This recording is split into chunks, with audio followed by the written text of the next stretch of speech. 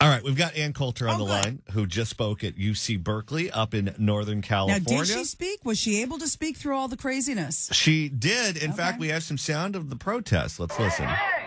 Ho, ho! Ann Coulter has got to go! Ann would use this as her wedding song. I know Ann. She says, bring it on. Ann Coulter, author of Resistance is Futile, who you can follow on Twitter at Ann Coulter. Good morning. Hi, Ann. I guess you couldn't play the more popular chant of F you, Ann Coulter. Oh, that's a fun one. And Ann Coulter has got to go! no, I'll be playing the F you one at you, Ann Coulter. That's much. That really shows my power. I always not to be forgotten. I always refer back to Bill Maher, who talks about Berkeley and how disgusted he is. You know, this supposed land of free speech started at Berkeley in the 60s, and look where we've come. And but you were still able to speak. There were just protesters there, which really just brings more attention to your appearance, I would think, right? Yes, and we beat them, so ha ha ha. It was a massive triumph. The administrators did very little. They were on the side of the protesters, of course. There are no consequences for blocking entrance, for attacking people to come to see the speech. There were 2,000 of these lunatics blocking all the entrances. And their stated objective was to prevent me from speaking. But, I won. I spoke. It was lovely. Took lots of questions and answers.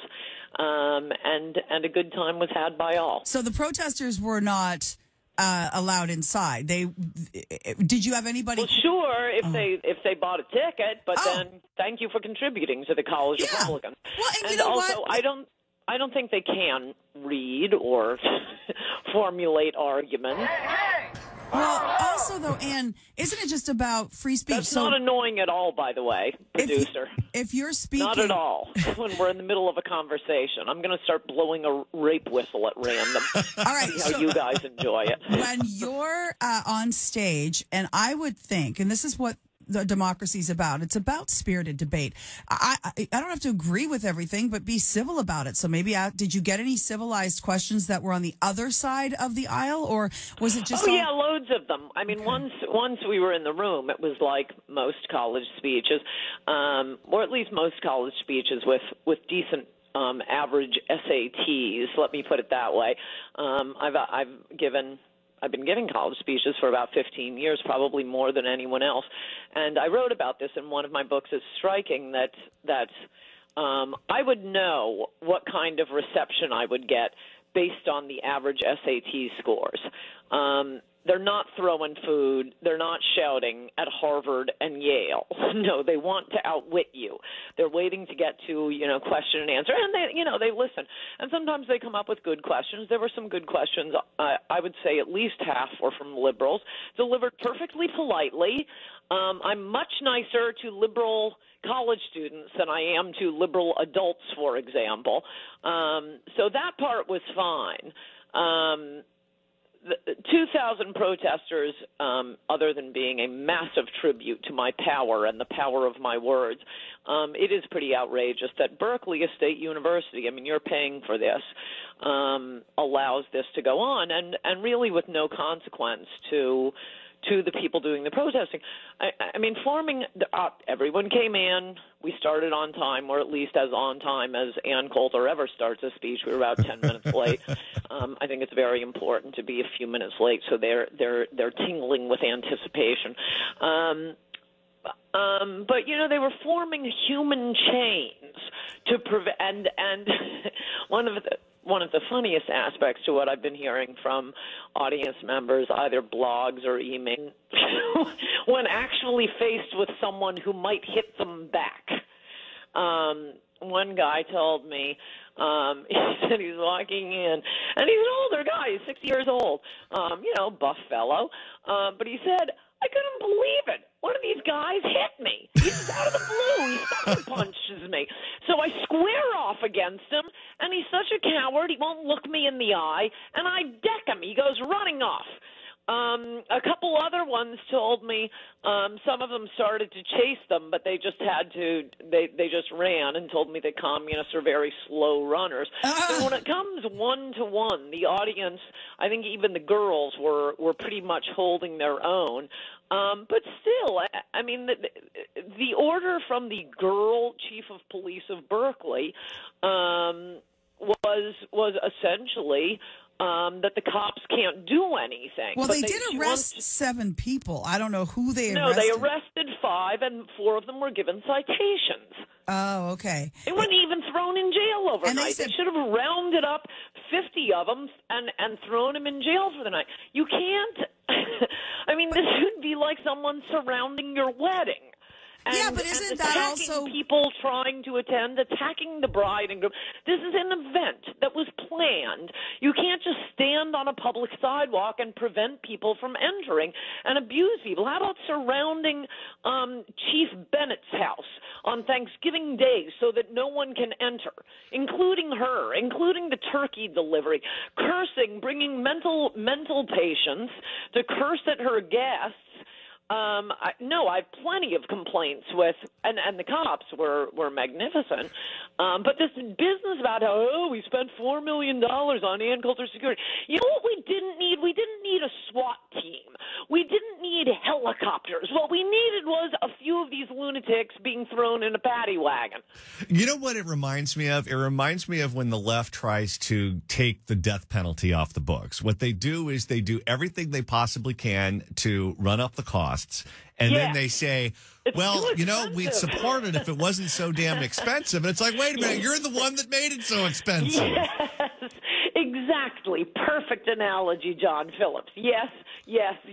And now they'll turn around and say, oh, these conservative speakers are so expensive. No, give me 20 policemen under my command. And I'm not saying, you know, anybody should be shot as much as I would like to, and would be doing the world a favor. But there are methods of crowd control, and it doesn't involve ordering your strong, tall policemen to stand around in their ninja outfits doing nothing. Yeah, it just seems like a total waste. The money, well, you guys, everyone listening right now paid for this waste of money. But despite all of that, the administration, hoping the protesters would win, the 2,000 protesters, and there were 2,000 at 2 separate entrances, so it was very hard to get to the hall, except with my panther-like reflexes and excellent security team. Is this only in America? Like when you go speak in England, is it like this? It's not, right?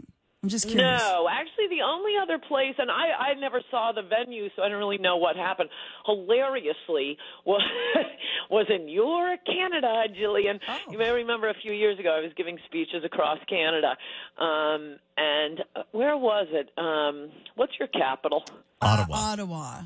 Yeah, that's what I thought. It just didn't seem like a good name for a capital. Ottawa. It is a good name. I mean, I love the Indian names. With Thanksgiving coming, we're honoring the Indian. A lot of yes, Canada is based. There's a lot of cities based on that, and England, of course. It was Ottawa where I had a nice dinner with donors, or I don't know, cocktail party or something. I was still at some fancy exclusive club when the cops said, no, we're calling this off. So I didn't really have any choice in the matter. I get paid either way, so okay, fine.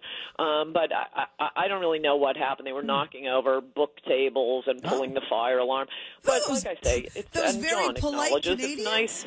Very polite Canadians, and it's never happened in the U.S. And then, of course, the last time at Berkeley, I didn't cancel. The police didn't cancel. Berkeley didn't cancel. My sponsor canceled. Yeah, that was silly.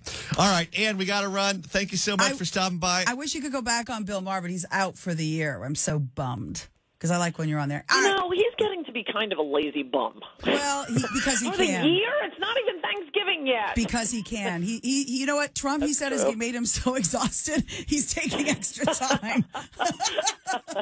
All right, Ann, thank you so much. Talk to you soon. Bye-bye. And go follow Ann on Twitter at Ann Coulter. Let's take a look at the roads. Now, without any further ado, I would like to introduce 13-time New York Times best-selling author, syndicated columnist, and media personality, Ann Coulter.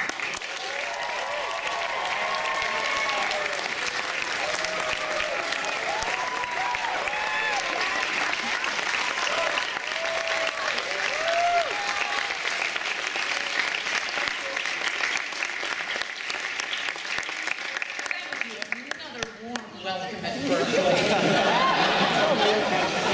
I am one to let bygones be bygones, but I thought I'd begin by just giving a very short summary of the speech I planned to give 2 years ago. Went well. Which was, I can say it in one sentence. You know all those laws that have been passed by Democrats and Republicans in Congress, generation after generation, sent to presidents, both Democrat and Republican, banging out compromises, and ending up on the books as our immigration laws? I think we should enforce them.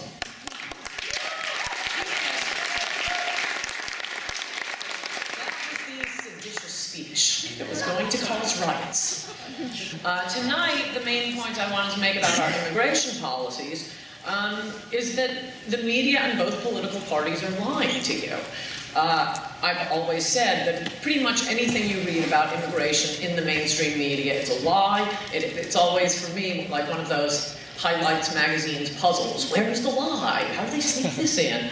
But the point is, they are selling out your future, your wages, your country, all to benefit a tiny group of plutocrats.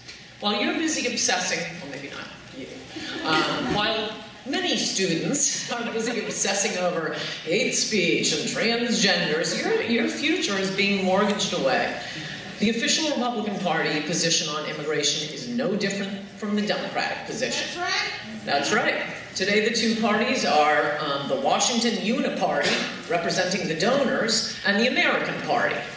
This is why everyone was floored when Trump sailed to the top of the polls, crushed in the primaries, really on the issue of immigration. The elites were shocked when he said he wanted to build a wall on the Mexican border. Not so much that he wanted to build a wall, but that we still have a border with Mexico. Shortly before... Fuck you! The policies that you're trying to put are putting these children in a box. Get out!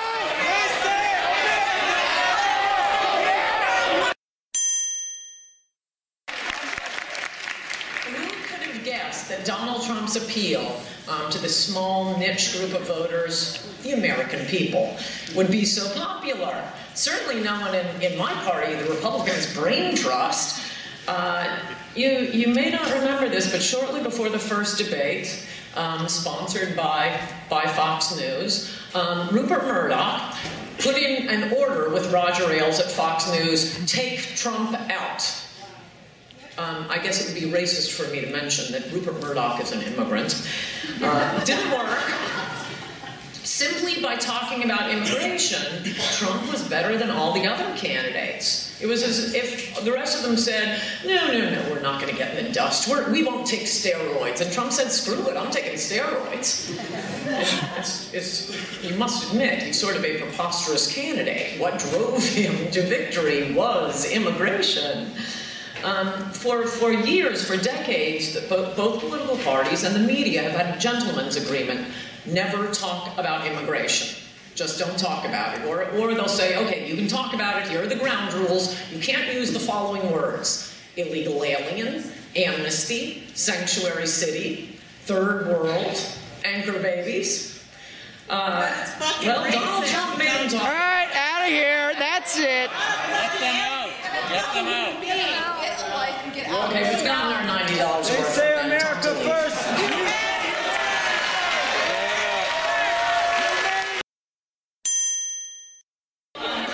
Just a little testiness on campus. So I specifically cut down the length of my speech so we could have an extra long question and answer. Since we just took their $90 donation but removed them, if somebody else can remember, because I'm going to forget, they made a really important point. Somebody remember to ask me about being a fucking Nazi. And the rest of it I didn't get, but maybe you heard it through the screaming. I was talking about the words that set off liberals. Donald Trump's approach was to go through and use every single one of the words you're not supposed to use. Immigration, anything. It's been a lot of fun. Everyone was hysterical when Donald Trump started saying anchor babies. There's There's nothing racial or sexual about anchor babies. It's a boating metaphor. The idea is the illegal alien, God damn it, fake citizenship, anchors the entire family here. all the way out. You know, what are you going to do? Deport the parents of an American citizen? The theory of anchor babies is if I successfully break into your house, I get to own it. Or if I don't get to own it, at least my kids get it. Oh, you don't want to punish the children, the poor children. This isn't a rule we really use for anything else. I think Trump should try it with immigration. Oh, come on. It's hurting Barron's feelings. Don't punish the child. Or Paul Manafort. How about his kids? They thought they had a lot of money for weddings, for vacations. What? Do you have to punish the children? They did nothing wrong. No, this is an argument that is used no place else. Sorry, it sucks when your parents break the law. Not only do illegal immigrants get to come live here, but they get to bring their cousins. Because we wouldn't want immigrants to be poverty-stricken, low-skilled, and lonely. So I get to bring their cousins, and the cousins get to bring their cousins and sisters-in-law. But this isn't family reunification, it's village reunification. In America, your family is your spouse and your little kids, your minor kids. It's not, you know, your second cousin and your brother-in-law. That's third world stuff. But because of family reunification policies, our immigration policy requires us to take, you know, a donkey cart operator who's illiterate in his own language, never mind ours, over a surgeon from Denmark. The vast majority of immigrants to America come in under family reunification. We have no say. Oh, that's the cousin. Do you think there's any place else in the world so stupid not to take the best immigrants it can get? Try calling up another country's embassy and saying, how do I get to come live there? I hear the climate is nice, I like the food, I have no skills or money. And hey, if I can't make it in your country, would you mind cutting me a check once a month? They'd say, not so fast, Skippy. By contrast, our immigration policy is anyone who lives within walking distance. This weird idea has taken hold that it's somehow unfair to take the best immigrants we can get. How about it's unfair for that top model to date a rich professional athlete. She should be forced to date unemployed losers. Or how about the New England Patriots start using a lottery system to choose their players? Oh, it's unfair for that blind midget to lose out to the 300-pound loser. Yeah, our new starting linebacker is a 99-pound guy who's nearsighted, but what can he do? He's Tom Brady's cousin. That's our immigration policy. We're the greatest country in the world. We're told, as if it's good news, that immigrants use government assistance, welfare, at only 15% above the native rate. It's like being told, oh, don't worry, only 15% of the food has rat feces in it. No, we don't want any rat feces. We don't want any immigrants accepting government assistance. If we're bringing in people...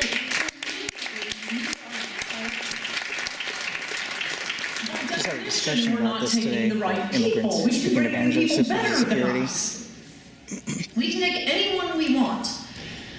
We can't pay for our own poor people, we can't pay for our own vets, we can't pay for our own very sick. Now what, we're going to be the welfare ward of the world? The media, or at least my favorite media, MSNBC, seems to think their most compelling argument for mass immigration is to keep putting indignant immigrants on TV to yell at us. I came here as a refugee, and look, I've worked hard to elect liberal Democrats. I'm working to bring in more people from the country that I fled because it was so horrible. No, actually, we were hoping for something more like, I invented a cure for cancer. I batted .400 last season. When Trump merely proposed we stop admitting immigrants whose religion teaches them to kill us, both political parties blew up. The Democrats, of course, it's racist, that's what they always say when they don't have an argument. Republicans said, that's not who we are. They know me so well. It's who I am. Between the 9/11 attack, committed by 19 immigrants, and Trump's election, we admitted 2 million Muslim immigrants, far more than were coming from our mother country, Great Britain. So exactly how many million do we have to admit to not be called racist? 3 million? 4 million? Will they put a figure on it?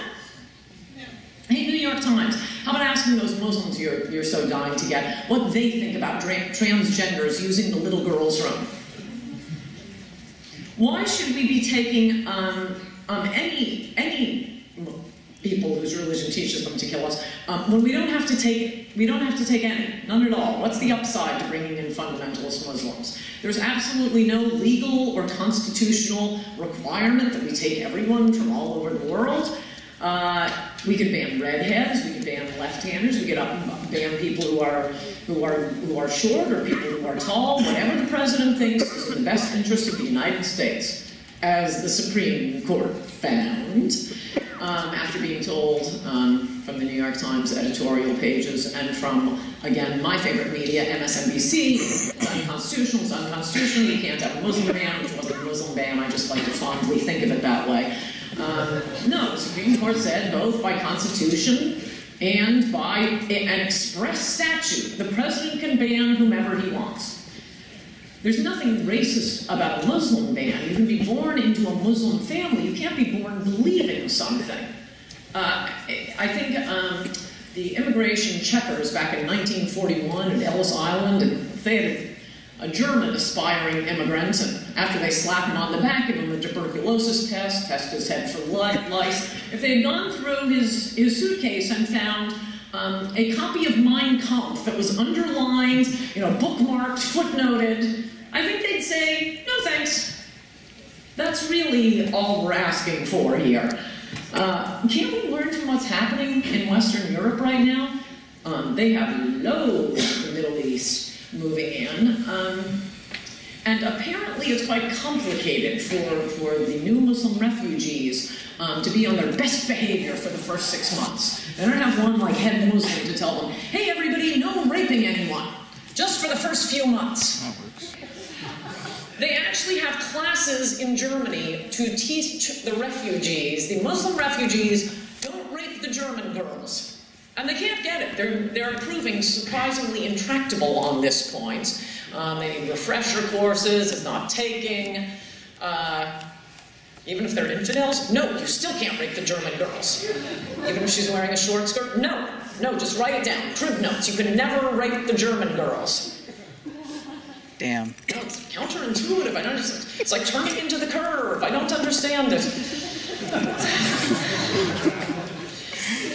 The whole idea of humanitarian immigration, refugees, asylum, is that the conditions in the home country are so terrible, they just have to get out. They're being persecuted for race, religion, gender, whatever it is. They gotta get out. Just get me out, get me out.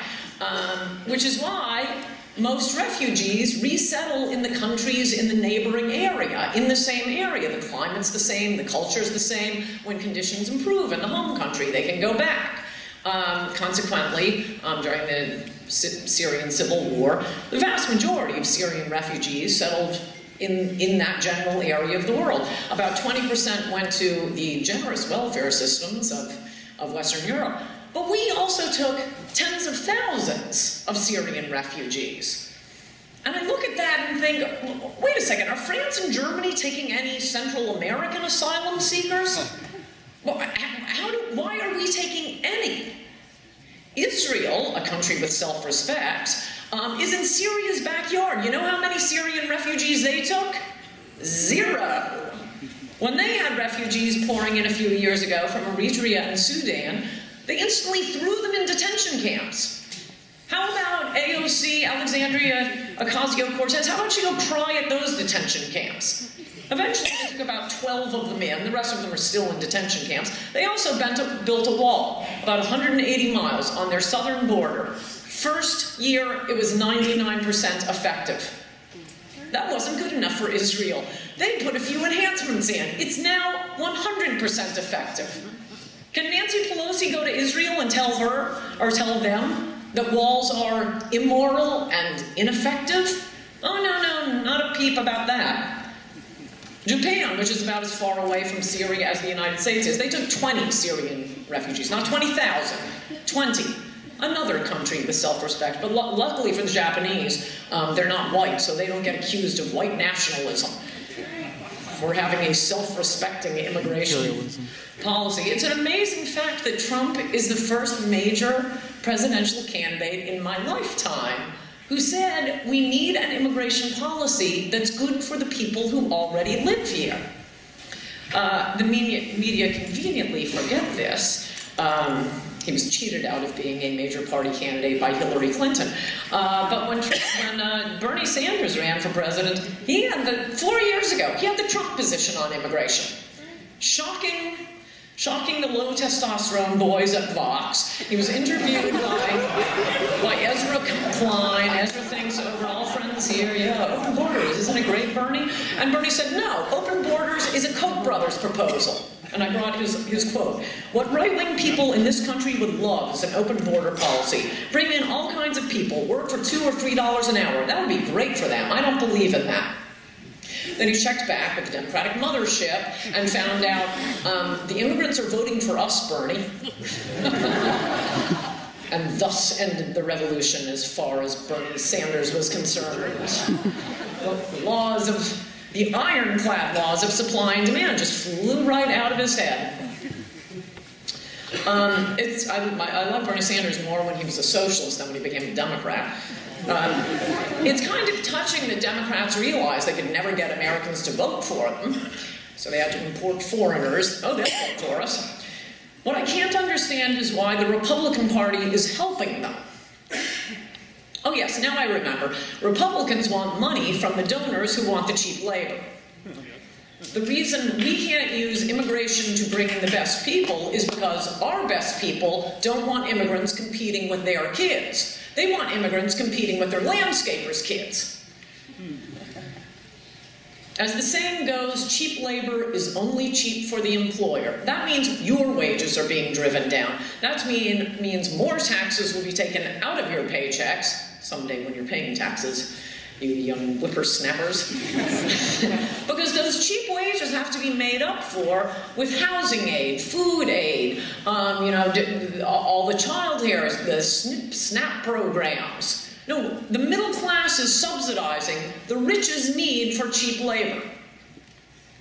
I always tell people, if you're not sure what your position on immigration is, ask yourself, do I have a nanny, a housekeeper, a chef, a pool boy, or some other generalized need for a lot of cheap labor? Because if you don't, our immigration policies are a net loss for you as a worker, as an employee, and as a taxpayer. But any suggestion that we protect American jobs is met with, well, what do they say when they don't have an argument? Racism. It's considered rude to notice the ill effects of immigration on the people who already live here. The saying in the Cold War used to be, better dead than red. Today, the motto is, better dead than rude. Wow. The typical Republican response when faced with accusations of racism is to grovel, go prostrate, say, oh no, I'm sorry, I didn't realize it. The New York Times had made a finding that that word was offensive. And the New York Times would sit back and wait for you to submit your resignation letter.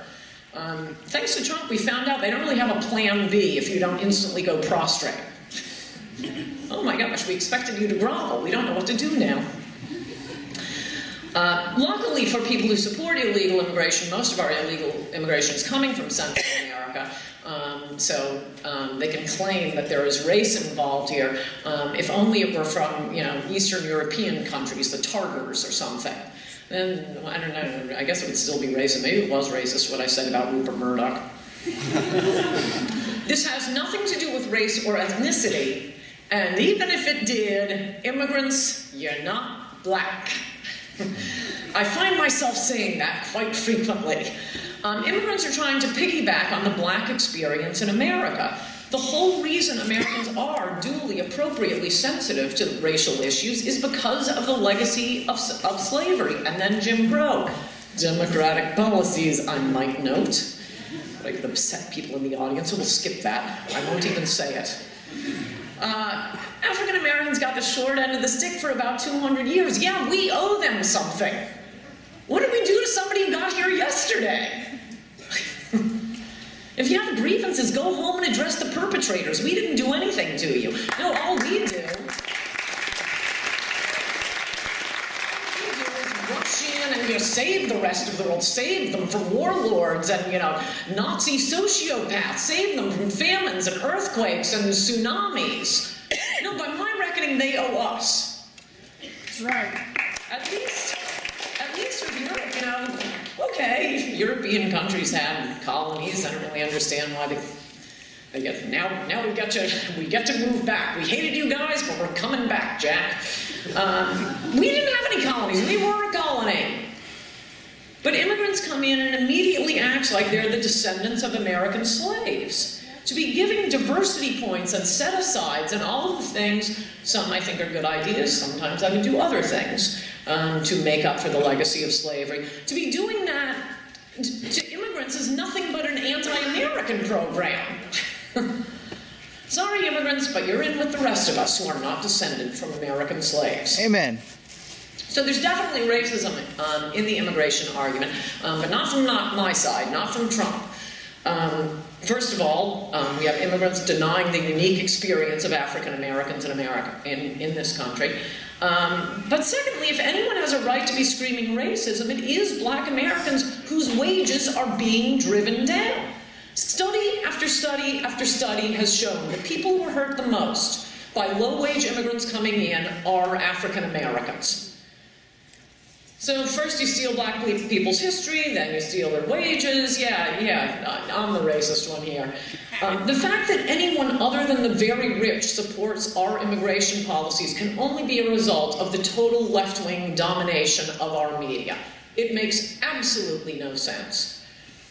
If immigrants competed directly with journalists, or say college professors, dare I say college administrators, senators, I don't think we'd be hearing quite so much about, importing the entire third world being part of our fundamental values. The poor are getting poorer, the social safety net is collapsing, but the rich are getting richer, and their domestics are a lot cheaper, you'll be glad to hear. In Los Angeles, everyone has a pool boy. Even if they don't have a pool, they're so cheap. Housekeepers, pool boy, gardener. It's so great. It's one thing to be utterly self-interested and not care about ordinary Americans. Okay, fine, you're a selfish pig. But these immigration hawks walk around acting like they're Martin Luther King.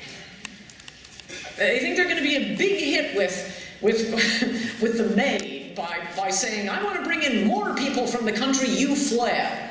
No, I think she'd like a raise. I've mentioned this before. It's one of my favorite stories. I spent Christmas in Palm Beach, December 2016, when Trump was first soaring. Not the first primary hadn't been taken, but it was clear he was on his way to victory, and going to Christmas parties. All of the rich people were wandering around sort of shell-shocked. I was for Trump from the beginning because of his stand on immigration. All the rich people, the plutocrats, the billionaires walking around saying, I don't understand it. We were all for Jeb, but all the Hispanic help is for Trump. Yeah, they want their wages to go up. I'll end now and take your questions. I cut out many pages so we can get to these important questions, but I do want to end with this. Everyone in favor of our current immigration policies is in it for his own reasons. The rich want the cheap labor. The ethnic grievance groups want the increased media clout. The Democrats want the votes. The Republicans want the donations. You will notice that none of these reasons have anything to do with what's good for the country or what's good for you. Thank you.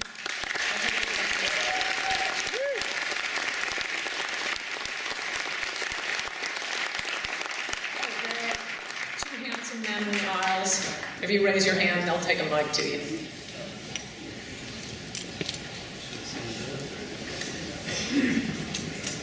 And don't forget the Nazi whore question. Ann, I just wanted to know your opinion on this little excerpt. Keep ancient lands, your storied pomp, cries she with silent lips. given you're tired, you're poor, your huddled masses yearning to breathe free, the wretched refuse of your teeming shore, send these, the homeless, tempest tossed to me. I lift my lamp beside the golden door. Yes, that's a poem. I prefer Okie from Muskogee, and I think Merle Haggard is much more respected American poet.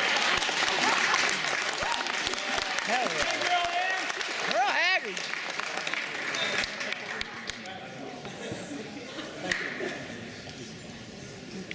Hello, Ms. Coulter. First of all, I would like to thank you for your courage for coming here despite all of this.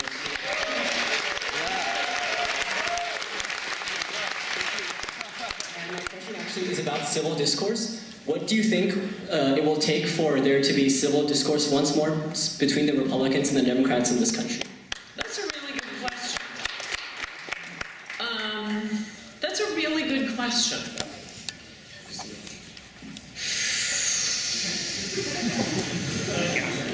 Things have really changed, I think, since Trump was elected. I mean, I'm not blaming the victim, but I used to give more college speeches than I think anyone. Yeah, liberals would come, they'd stand up, a question and answer. I don't think this would have happened at Berkeley in 2017 if there weren't this weird, passionate hatred of Donald Trump. In fact, the weird thing is that's part of what makes him so attractive to his base. All the people we hate him. I keep pointing out, yeah, but you're not doing anything. What happened to the wall? What happened to... You didn't hire anybody who could help you get anything done with the promises. We don't really have the new trade deals. But there's something about that man that brings it out.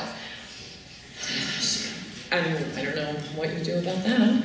And then I guess the second thing, I do think it has a lot to do with the college campuses, and not the students as much as the administrators and the professors. Part of the reason I do love giving college speeches is that I often would be the only conservative students would hear in 4 years of college. And I'm sorry, just as a fan of liberal arts and John Stuart Mill and speech and competing ideas, having the truth rise, I don't think that's a very good model of an educational institution. So I guess I would say the colleges need to change too.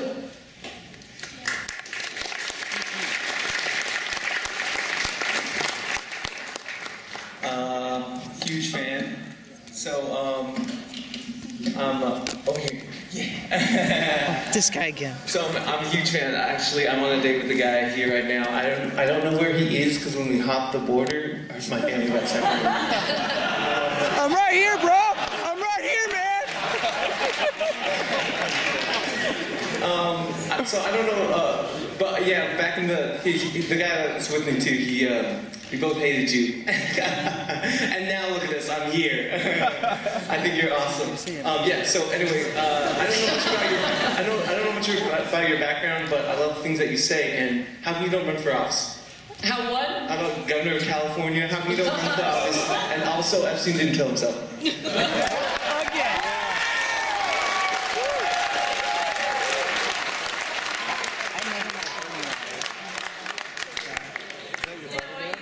No, I met him at a Bernie rally. I give a lot of speeches in California. I love California. It's the most beautiful state in the union. And I used to be asked by, nice Republicans in California, what advice do you have for us? And the question stumped me. I don't know. And then so I did set to work on it. And one thought I have is that, and don't get alarmed at the first step of my three-step process. But when we build the wall, we build it up around California. We regretfully allow California to secede. I mean, they don't like Trump. And we, beautiful state, we're sorry to lose you, but you can secede. And then I think the welfare benefits would not be quite as great. I think the moral fiber of the country of California would sort of collapse. We'd let that go on for a few years, and then we'd invade and take it back. Hey, Ann, what's going on? I just wanted to know whether your perspective was in favor of a total moratorium on all immigration, or if you prefer high-skilled. And if you prefer high-skilled, it sounds like you're definitely more interested in a value reading process in terms of you want to look at people's values. So my question then in that case is, who are these people who would be able to get into the country, who are so smart, 180 IQ people, who wouldn't be able to circumvent the value-based questioning that would occur in such a bureaucratic effort? Right, good question. No, I'm for a total moratorium, but when you say total moratorium, I mean, even from 1924 to 1965, immigrants were coming in. But total moratorium means it's not millions coming in. It does make a big difference. And the reason I say that is, we need some time to assimilate the ones already here. I do believe it, that anyone can become, I hope, anyone can become a great American. I certainly know some great Americans who weren't born here. And more patriotic than the most patriotic person in this room, more loving of our country. I love that, but we need time to assimilate people. If you read de Tocqueville and our founding fathers about what a free country this is, one of the things de Tocqueville said was, freedom's a wonderful thing, but it's very hard to learn.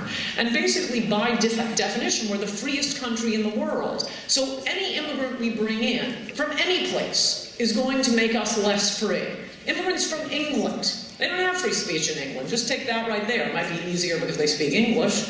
We don't have to build any mosques for them. But it makes it less free the more immigrants come in. So I think we need time to assimilate the ones already here. Dust off the books, get things in order, and get a program where we are skimming the cream from the rest of the world. And not just, part of the reason we need a moratorium, because as you suggest in your question, any system to get the top talent, oh my gosh, I promise you the rich are going to abuse it, they're going to scam it, like the H-1B program. That was supposed to be, very talented, very high IQ, and whenever you have the heads of Apple and Google and Microsoft testifying before Congress, for the first time in public life, people are allowed to talk about IQ, because they all talk about their high IQ immigrants coming in. And then you find out who they're actually getting, and a lot of times, they're getting people doing, basic computer programming. One of my friends, I know a lot of the wealthy tech billionaires, and one of them used it, I think he just wanted to see if it could be done, to get himself, what are they called in the gym, a trainer? Personal trainer. Personal trainer, that's it. I couldn't think of the word personal. A personal trainer, give me a break. That isn't a high skill. A lot of Americans can do that. It's a scam. So part of it is to avoid the scam. And just the final point I'll make on that is, if you really do love the rest of the world, there is a danger that we ought to at least acknowledge. If we go and skim the cream from all these other countries, who are they left with? We got to leave some smart people. That was the idea of having foreigners come to our universities to teach them skills that they would then take home to their countries and make their countries better. So there's a balance on that too. But I just think for the time being, I think just a break on everything for a while. Hi, Ann. Thank you for taking time out of your day to come and share your ideas with the UC Berkeley community and defending free speech. So I know your speech talked a lot about immigration, but I want to clarify what your stance was on the trade war that's going on. Sure. So I'm a Cal student and I also run a semiconductor and blockchain company. We started a joint venture with 2 Chinese companies a year back, and then we've been facing egregious trade practices from things like coercion, threats of detention, intellectual property theft, and so on. So I believe that experiences like mine show why Donald Trump started this trade war in the first place, and that China has in fact been taking advantage of US companies. So my question is, what can small businesses do, like mine, do to see, mine can seek reparations for the damages done, and what your solution would be to find a resolution to this trade war and fair treatment towards US companies? Sure, trade isn't really my issue. I'll make this quick. I do think that our trade policies should be to benefit like everything else, like immigration, like foreign policy. Let's do it to benefit the people already here, and not just the plutocrats. I don't know why this China thing is taking so long. It was one of the things, it was recently brought up to me again on C-SPAN. I leaked nothing, but it leaked 1 month after I was in the Oval Office having a shouting match with the president. It was around April 2017, and that was one of the things I was yelling at him for. You said you were going to end NAFTA. What's going on? You've forgotten all your promises. Where's the wall? Okay, illegal immigration is down now. That's because everyone thinks you're going to be a tough enforcer. Once they figure it out, it's going to go soaring back up, which it did. But basically, as I understand it, China's been eating our lunch on trade. They're not walking away from a deal. What we want is a trade deal where they're required to buy more of our products. I don't know why this is so hard to bang out. I think it's probably because of warring forces within the Trump administration. I don't know why he has this thing of hiring people who disagree with all of his promises to us. But trade is one of them. He has Peter Navarro. On the other hand, he has Larry Kudlow. Why don't you hire people who agree with what you promise the American people? That would be suspicious too. Hi, Ann. My name's Cody. I'm actually here as a graduate student researching political polarization. I read your book in summer 2017. I'm studying through Humboldt State. I graduated UC Berkeley in 2017. But which one? Oh, Adios America, the one for Oh, that's a good one. So, I'm glad you think so. So, I appreciated one thing that you specifically go into in your book, and that is discussing the African American experience and stating that we do need to do things to kind of amend the past. I respect that. I'm just going to disclose I had to reread the book, and if I can I hold the? Oh, I'm sorry. Okay, so I want to quote from your book. As part American Indian, this kind of hit me at my core. It said, it's on page 51. There was no America until the British and Dutch arrived. They were not immigrants because there was no established society for them to move to. Without the white settlers, what is known as America would still be an unnamed continent full of migratory tribes chasing the rear end of a buffalo every time their stomachs growled. So I understand some people think that's funny, and you probably said that kind of as a jab to be funny, but that's really only the only mention of American Indians that I recall from the whole book.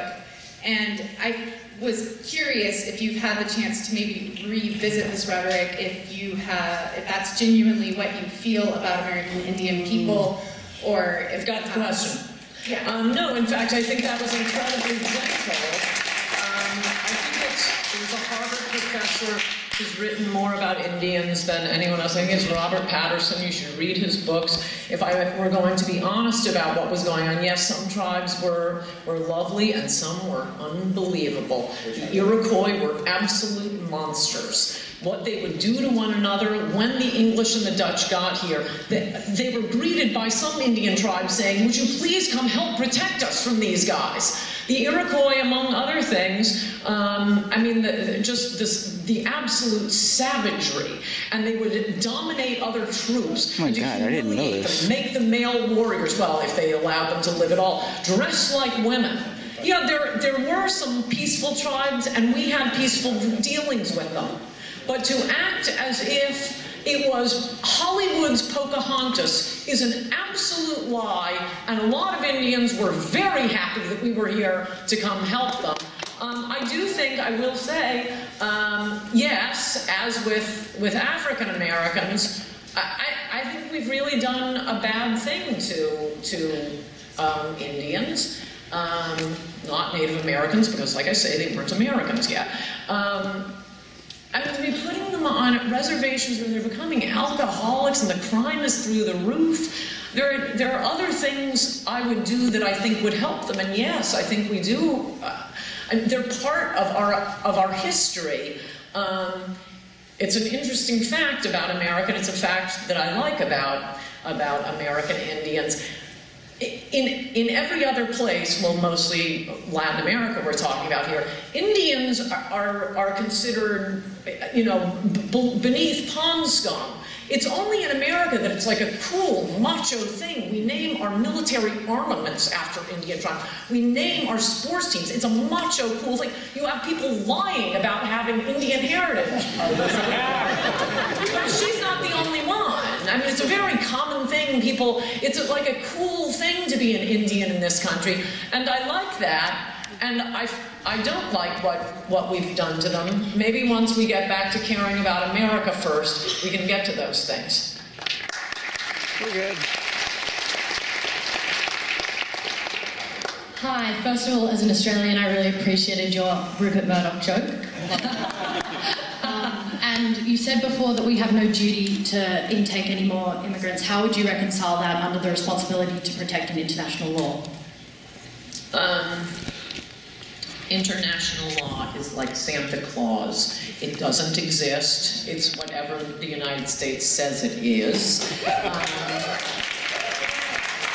do agree with Donald Trump's approach to foreign policy. I mean, one of the most sort of stunning and exciting moments in the primary was right before the South Carolina debate. He's on stage with Jeb Bush, and he turned to him and said, "Your brother lied us into war." So, okay, at the time, I admit I wanted to shoot my TV screen. Now, the intelligence was bad. You know, the interagency, the CIA were supposed to be down on our knees thanking God for, oh, yeah, they got that wrong. They got 9/11 wrong. They got the Shah wrong. They've pretty much gotten everything wrong. So, I mean, looking through history at American intervention, it has often been created worse circumstances than what it was trying to fix, and Americans are dying for it. So I really liked Trump's hands-off, and Obama's, by the way. It was one of the things I liked about Obama. He wasn't one of these, I mean, I think he screwed up in Iraq. He should have pulled out every last troop after he had won that war. He stole defeat from the jaws of victory. But by and large, Obama was not an interventionist. That was what Trump was running on.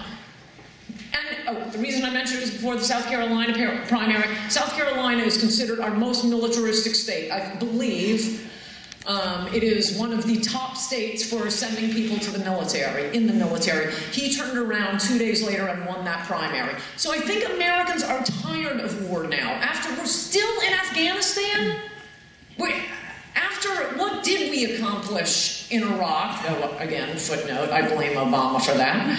I mean, this is part of the way the Bolsheviks came to power. The Russians were sick of endless wars. Americans are sick of endless wars. We wish the rest of the country well, or rest of the world well. We probably shouldn't be skimming off all of their absolutely best people. We ought to be educating them and sending them back. But mostly, I think the people we're paying the taxes for their nice air-conditioned offices and their parking spots and their secretaries, their concern should be us.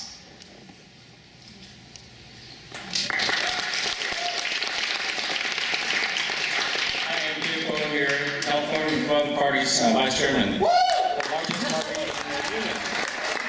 in the Union. I'm an immigrant. I came to this country when I was 14 years old. Just now, I climbed the Great Wall of China 2 years ago. Just now, climbing that 3-foot wall. The free speech of Berkeley Wall took me longer, and we were both assaulted. Sean and I and Alex were literally beat up out there. Anyway, I thank you for making it through. We all did what we had to. Out there, when I was waiting to get in, I was called a Nazi. Nazi got out. I heard it 1,238 times.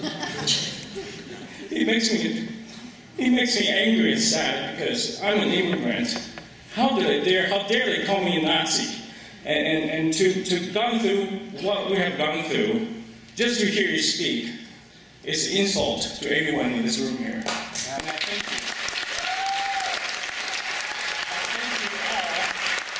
For climbing that free speech wall to hear you speak, because we showed courage and we showed resolve. Anyway, my question is... Thank you for coming in. A friend in the area, a producer for a radio show, and she was bringing her 2 high school kids, and I've thought, she's going to turn away. I can believe what's going on. I love it.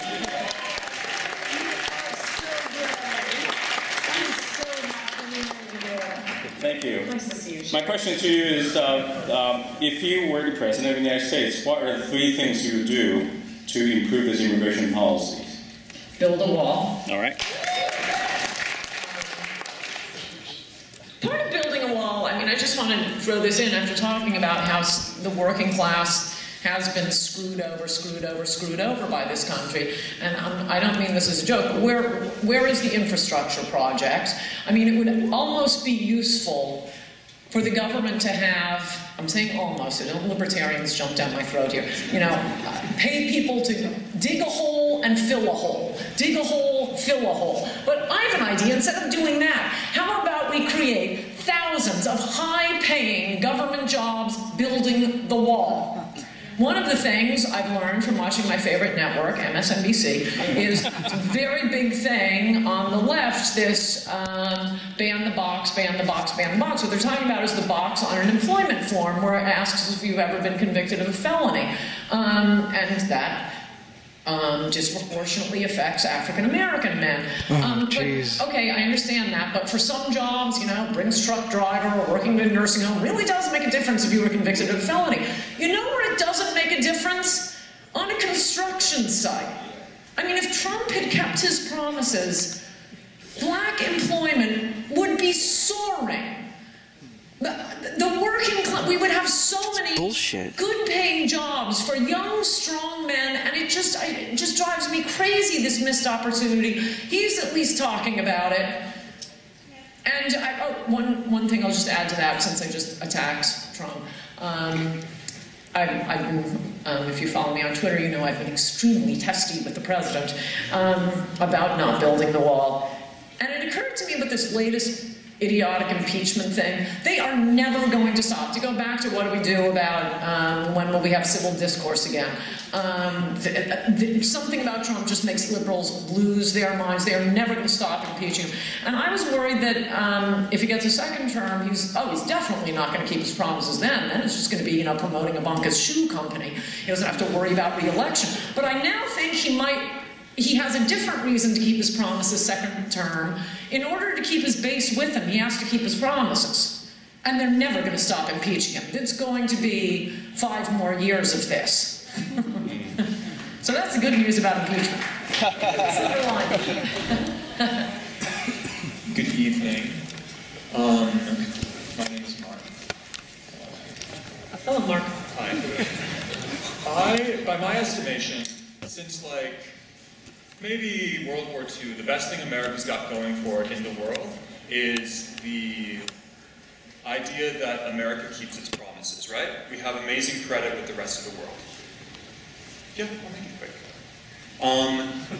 With the reversal of America's position on, say, the Iran nuclear deal or the Paris Climate Accords, do you not feel that America's credit in the rest of the world is being devalued, and that our ability to broker major international deals is being weakened by presidents and administrations reversing the decisions of one another?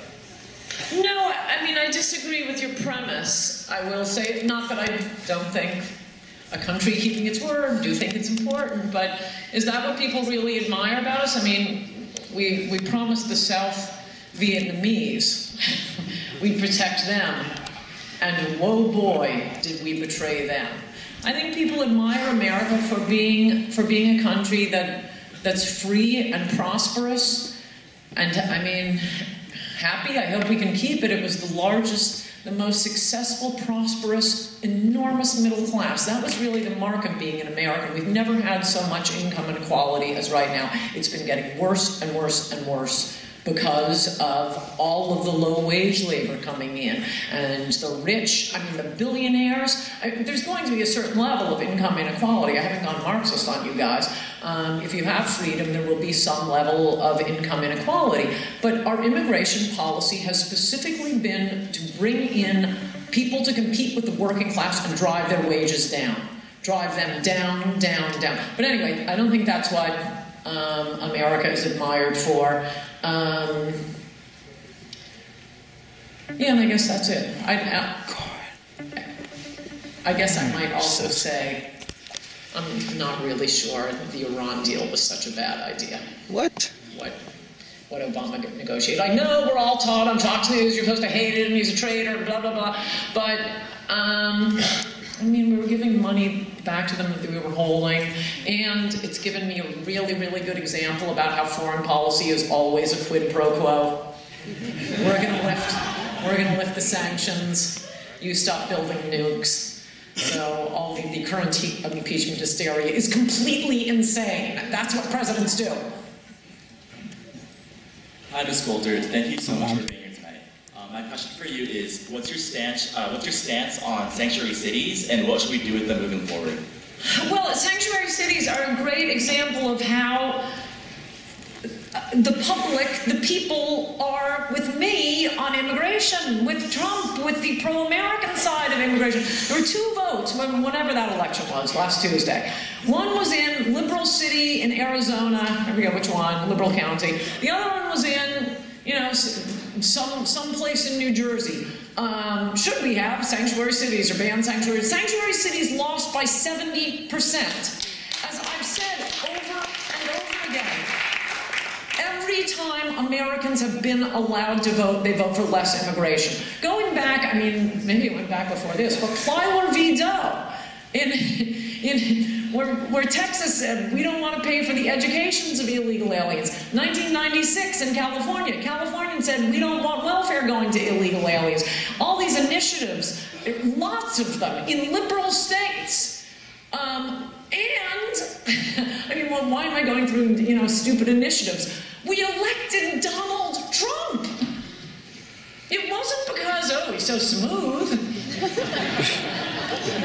He's a reality TV star, let's make him president. No, it was because of his position on immigration. So every time Americans vote, and most recently the sanctuary cities, but our rulers will not listen to us. Like I say, the Democrats want the votes and the Republicans want the donor money. Hey, good evening. The woman a few rows down stole my question, so I suppose I'll have to come up with another. Just kidding. You want to know if I'm a Nazi whore? We'd love you anyways. Anyway, so you discussed immigration tonight as mostly a labor issue. Others, sort of on your side, have characterized it as a security issue. I constantly hear people talking about crimes committed by undocumented immigrants. And immigrants. And legal migrants. And this was, you know, there was a murder up north, I think, a few years ago that people kept talking about when Gavin Newsom was running for governor of California. And this is despite the fact Kate that... Steinle, you can say the name. I don't remember the name, but thank you. Anyway, this is despite the fact that we really don't have any statistics on the crime rates of undocumented immigrants compared to, regular citizens. And when we look at legal immigrants, the crime rates are slightly lower. So do you think it's fair but go ahead. So do you think it's fair to, despite having really no data to support this, turn immigration into a security issue? If you do, why? And if not, how do you separate your rhetoric from that type of rhetoric? For one thing, I highly recommend you read that magnificent book, Adios America. It's heavily about the crime issue. And you'll see in Chapter 7, I mean, it's even worse than you described. Not only do we not have no data on the crime rates, the types of crimes, that sort of thing, of illegal immigrants, we don't know about immigrants. And by the way, only my side wants to count. I find that suspicious right there. So, you know, I went through, something else Trump could have done.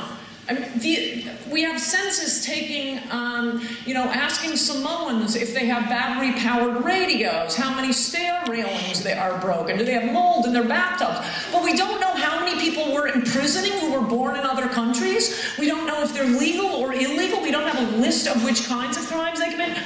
The evidence that exists looks like it's pretty bad. And my final point on that is exactly what I said about welfare consumption. We don't want to bring in immigrants who commit crime, about the same rate as Republicans. They are not any more criminals. No, we don't want any criminals. Yeah. That's right. We can choose whomever we want. It's like Okay, your refrigerator, your food is all gone moldy. When you go out to get new food, do you think, well, screw it, it's all moldy, I'll just get some moldy food. No, you can get any food you want. Get the fresh food. That's what our immigration policy should be. I guess she Ann, I'm Aaron Smith. I'm a transgender free speech and gun rights activist. By the way, I just barely missed you last year politically. Just so you know. In the room. I didn't get a chance to say hello. I actually tweeted a meme of me punching Antifa in Portland. That's you? That's Aaron. I need your advice. Aaron! A deputy vice chair of the San Francisco Republican Party, and our state senator is Scott Wiener. He is the guy who basically decriminalized giving someone HIV and some other crazy stuff. I've been asked to run against him as a Republican in the state Senate. Do you think I should do that, even though it's such an uphill battle? Yes. Yes. The crowd has spoken. Do it, Aaron. I must say, when I meet, I think my state's a little ahead of you guys. Whenever I'd meet, and I go to a lot of Republican events in New York, and I'd meet somebody running, against, what's her name, Carolyn Maloney. And, I'd say, great, good for you. Why? Why? Yeah, it can be a lark, it can be fun. I suspect it's an uphill battle, but who knows? Crazier things have happened. Donald Trump is our president. Yeah. And by the way, that was a great photo.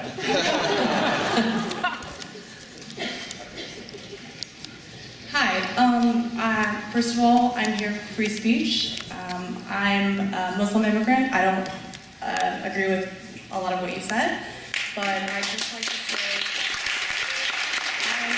I'm sure that when people call you and overgeneralize all Republicans as hateful Nazis, it feels the same way as how you generalize Muslims and Muslim immigrants. I'm a science major, actually.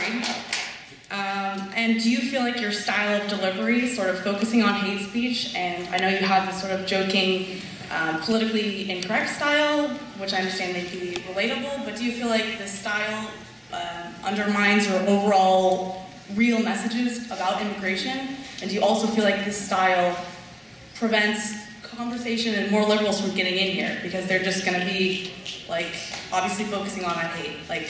How are you going to get people in here? Right, okay, well, on your first point, obviously I am not saying all Muslims are going to kill us. My point is if a very few of them do. Look at what this country has been through. There was 9/11, and there was the Pulse nightclub, there was the Boston Marathon, there was out here San Bernardino. To pretend like that's the same as, oh, it hurts my ears, I disagree. No, it isn't the same thing. And I'm not saying that all Muslims, yes, I know most Muslims are peaceful, but what's the upside? We don't need to accept anyone. As this young man asked me, I want a total moratorium. So that should make you happy. It's not like I'm fixating on you guys, but it's a little hard to avoid the problems Western Europe is having. As for the people outside, I am 100% sure they couldn't spell my name, have never read one thing I've written. The fact that this is what insults me most of all, they are not following me on Twitter. The fact that they're hanging posters denouncing me that say, impeach Trump, screw Ann Coulter. Whoa, you haven't been following me on Twitter. Trump had to unfollow me. I was trolling him so much. So, one time I met one of my biggest fans. I was doing KABC in LA, and the host brought in one of his friends, and he was a young kid. He had all my books, and I'm signing all of my books, and not really, I'm just sort of chatting as I'm signing them, and said, oh, wow, this is great, this is fantastic, you're a big fan, when did you become a fan? He said, when you spoke at UCLA, I was standing outside your speech with a bullhorn denouncing you. And then I was in a library or a bookstore one time, and I saw one of your books and thought, oh, I got to see what this evil woman has to say. I started reading one of your books and said, oh, wait, I agree with that. I agree with that. I agree with that. So, no, I think these are people who just enjoy violence, and they don't know the first thing about me. And This was no insult to Muslims generally. Some of my best friends, seriously, are Muslim immigrants and very patriotic Americans. And look, they understand this is a problem right now. We have a limited amount of money. We really need to spend it on our own people and not on extra security. Not extra security at Berkeley, and it shouldn't be extra security at nightclubs or marathons or boarding airplanes either. It's just a problem we don't need. How about all the white school shooters, Ann? What about that? Yeah, to jail. Unlike you, I think criminals should go to prison. Womp, womp. I would be perfectly happy to deport American criminals. Apparently unfortunately we can't. We can decide who's coming in. If you've missed that point, you're really too stupid to understand anything I've said. So let's go back to the next.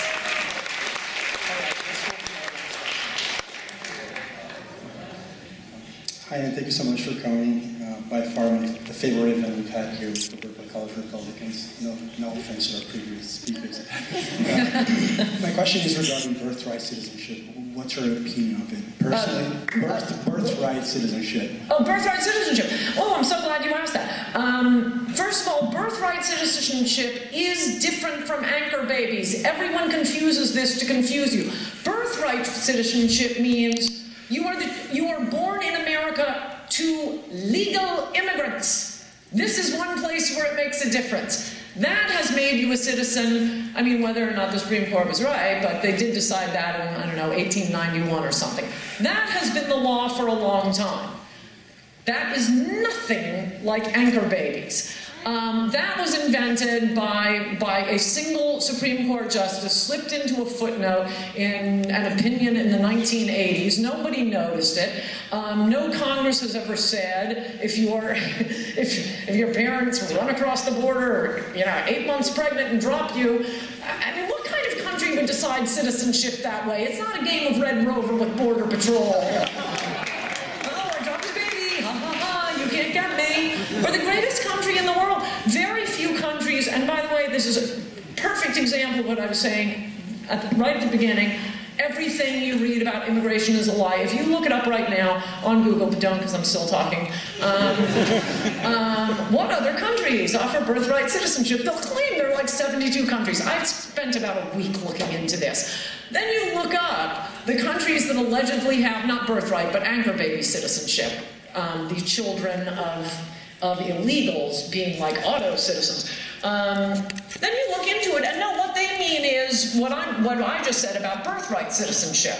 Oh yeah, if you're born in our country, you can become a citizen, as long as one parent is a citizen. That's the sort of thing they have.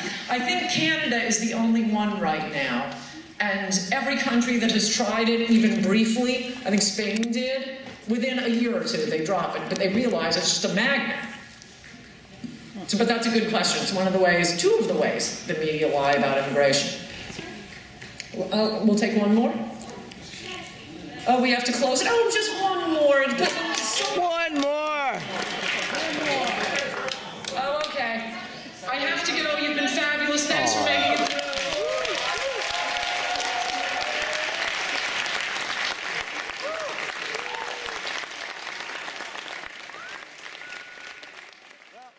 Hi, y'all. Dennis Prager here.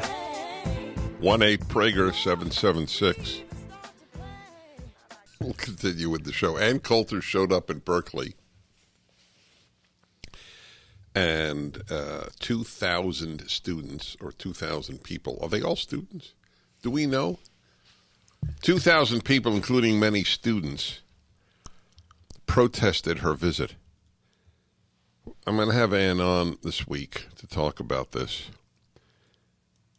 It's really quite something. This is the LA Times. And, oh man, it's such a nuisance. I have to log in. Okay, here we go. UC Berkeley keeps a lid on 2,000 protesters, allowing conservative commentator Ann Coulter to speak. By the way, they're just not protesters. They formed interlocking arms to stop students from hearing her. It's a little darker than the headline. Some wore black, some marched in a circle yelling anti-Coulter chants. Yeah, like F you. You should see the videos. It really, there is true, in my lifetime, the corseting of American society has been a tragedy. Another victory for the left, who don't even understand why would I object to students yelling F you? In diverse and liberal Berkeley, the student and community protesters, community, that's a left-wing word. It's all made up. Community, like always, right? Isn't that community action, right? Community. You know, the irony is they don't have a community. The people who have communities are generally conservative and religious. It's another one of these Orwellian facts of life. They were particularly riled up by Coulter's anti-immigrant slams in her 2015 book, Adios, Adios, America, The Left's Plan to Turn Our Country into a Third World Hellhole. First of all, she's anti-illegal immigrant. They never make the distinction. They don't even use the word illegal any longer. What is it instead of illegal immigrant? What is it called again? Undocumented immigrant? So, yeah, I came up with the idea we should call a bank robbery an undocumented withdrawal. But Coulter came, she spoke, she left, and it all occurred without major problems, the kind of violent protest that shut down a 2017 Berkeley appearance by conservative provocateur Milo Yiannopoulos. Okay. Oh, Dan Moguloff, look at this. What was significant was what didn't happen. UC Berkeley spokesman Dan Moguloff said Thursday, "We did not see the sort of violence, mayhem, and property destruction that attended to the event with Milo Yiannopoulos." Dan Moguloff is in no safe spaces, and he's very impressive. The guy, because you know why? The guy's a liberal, not a leftist. And he was totally happy that Ben Shapiro came to Berkeley. You'll see him in the movie. It's a very powerful few segments with this guy. I remember his name because he impressed me. Police arrested 5 people, including 3 students, for resisting law enforcement. But you know what? It's really mind-boggling. If 2,000 protested, I would love to know how many were students, because it's a little depressing. Why don't they go and hear her? She's one of the brightest minds in American life. I don't care if you disagree with her. She's so maligned, it's fascinating. I mean, I know she's abrasive. She's brilliant. I don't use that term almost ever. Her books are documented intellectual firebombs. Hi, everybody. You know what's really nice? I have to admit it. Here I am talking to you about Ann Coulter at Berkeley. Say, you know what? I really want to talk to Ann Coulter. And by golly, there she is. That is a good life. I am a blessed man, let me tell you. Ann Coulter, I just want you to know, I described you as one of the handful of brilliant minds in America prior to your coming on. Thank you. That's why I will call in anytime, Dennis Prager. I thought you called in any time because of my wife. Well, that's the main reason. Yes, I had a feeling. That's correct. Hey, Ann, so this is, it's so sad that I can't find the words to describe it, that 2,000 people protested your speaking at Berkeley. For hours. This was a huge, historic victory. And, I'm sorry to the individual police, whom I think would have liked to have done their jobs, but this was absolutely no help from Berkeley administrators or the Berkeley chief of police. They wanted to make a big show, my suspect is, after what happened to Milo, to me, to others, donors, and perhaps taxpayers, since this is a state university, are saying, what on earth, Berkeley? You're releasing these violent lunatics on civilized speakers whom people want to come here. So a lot of what was done was very showy. They had 2 helicopter units and they had SWAT teams, but meanwhile the police were prevented from doing anything. The objective of Antifa, of 2,000 screaming lunatics, was to prevent me from speaking. They have the silent assent of the university, and yet I went ahead and spoke, and people got in, and it was beautiful. So we beat Antifa, and we beat Berkeley. Good. I'm glad I got your understanding of what happened. I saw a video of students locked arm in arm, preventing students from hearing you. Is that accurate? Not really. I think a few people might have been turned away. Okay, but good. Yes, they were forming. I mean, should it be that difficult to come in to see a best-selling author give a speech and take questions? They formed human walls, locking arms, cursing, hitting, grabbing at people, coming in. I talked to several of the audience members. The proof of how successful certainly my security was, and there was a lot of it. My security and others is that the one I figured probably hadn't made it in, and somebody toward the end of question and answer said, what do you think of these protests, blah, blah, blah, and I said, well, I'm here, and I feel absolutely safe right now, brought my own security, but I felt bad about it because I had invited the producer to a radio show, the Brian Sussman show up there I do a lot. She was bringing, her high school kids, and I thought, oh, man, Sherry's going to get there and see this hoo-ha. Is she going to want to go through all this? And she called out. She made it into the audience. So I think pretty much everybody made it in. They sold more tickets, but, who knows? All right, so a few questions. How many attended? About 350, and they sold about 400 tickets. So a few people may have said, oh, man, this isn't worth it. But by and large, it was a good crowd. All right, so this is an interesting question. Did they purposely give you a smaller venue? Not sure about that. I wasn't involved in that. If only, we were monsters like the left. What I would like to do is collect, since it's a smaller event, maybe 100 mental patients, surround Chief of Police Bennett's house around Thanksgiving, form a human wall, curse at anyone coming to her house, hit a few of them, and see if she would still take the position, oh, well, they're not committing a felony. No, of course you can't block people from going to an event. How about doing that to, Gavin Newsom's next wedding?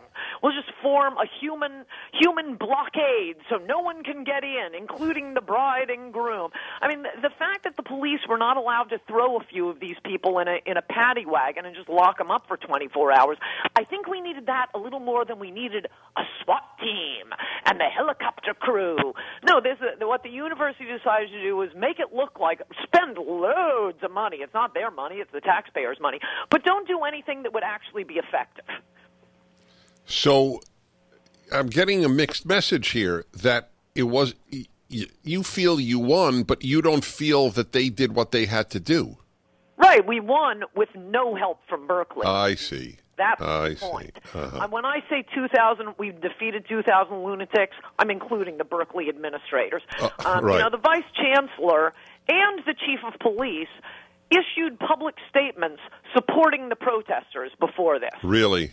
Yeah. The chief of police? Yeah. Okay.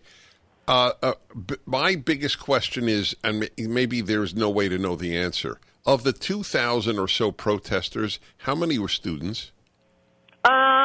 Unfortunately, more than you'd think. Usually they aren't. I mean, I'm not sure, since there were only 5 arrests and 4 of the 5 got citations. So that's really going to discourage future protests. No, they get a pat on the head. But of the 5, I think about 4 were students, which was a surprise because I was with you. I assumed they were all just out-of-town agitators who can't spell Coulter, but it looks like a good time to bust stuff up, harass people, and face absolutely no consequences whatsoever. How did the students who attend your talk react? They were actually really terrific. It was a really, really good event. I think it's now online. What I liked about it was there were a fair number of liberals in the audience, but after this one screaming banshee was removed at the beginning, as I give a lot of college speeches, and, you know, the rule is you got to remove the first heckler, and then the rest of them will That's a very good rule. Hold on with me. Ann Coulter is my guest. The Dennis Prager Show. It's a state of time in which we live, a statement, I should say, that a serious person like Ann Coulter needed helicopters, although I think, as she said, it's for show, but that 2,000 people protested. How many personal guards did you have? I had a lot. I will write about it all someday. Right now, I'm just basking my glory. Oh, and I was complimenting the liberals in the audience when we cut to a commercial break. And what I wanted to say was, I took a lot of question and answer until the administrator shut it down, and I would have taken questions for another hour, but they had to, that was the end. We have to, send the police home, blah blah blah. But even the liberal questioners, and this is my favorite thing about college speeches, ask perfectly respectful questions. They were questions. They respectfully listened to the answer, and they were good questions. Even the screaming banshee I was mentioning at the beginning. As long as you remove hecklers, the rest of them are going to want to stay and try to beat you in question and answer. Certainly at a high IQ school like Berkeley, and even the screaming banshee was making the important point that I was a Nazi whore. In fact, I think I never got around to answering that question. Wow. Do you know, I have to say, I really never thought I'd speak to a Nazi whore. This is really a rare moment in my life. Yes, it was a clever point. I had to, No. It's a toughie. I don't know how they answer. It's like the guy when I spoke at UC Santa Barbara. He wrote a column that I was a bigot and all of that stuff. And I had him on the show. I said, I thought I knew me, but you know me better. The University of Wyoming had a column before I came, said I was an anti-Semite. I knew you'd love that one. They are like 4-year-olds throwing tantrums. That's right. That is correct. And this is what the university wants. That is correct. Well, anyway, I'm glad I got you in. I wish we could talk longer, and we will. Listen, a wonderful Thanksgiving to you. Wonderful Thanksgiving to you too, Dennis, and your lovely and talented wife. They have a real bond, I have to say. I'm sort of like the third wheel. No, the fifth wheel. But it's very complex. Am I the third wheel? If you're 30, that's right. If you're talking about a bicycle. Thank you very much. Hey, listen, everybody. Please give now. Go to my website. Go to the Salvation Army banner, and don't forget that my Bible commentary is on special sale at Amazon. I didn't even know it, but it is. All right. See you tomorrow.